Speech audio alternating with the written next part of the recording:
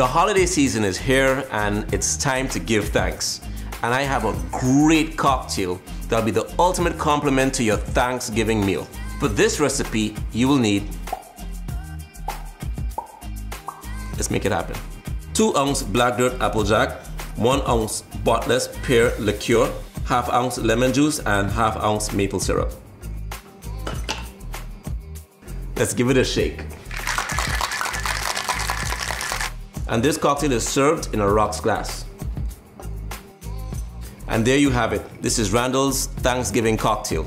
Enjoy with friends and family, give thanks. You can make the comments below, follow me for more cocktail recipes, and enjoy.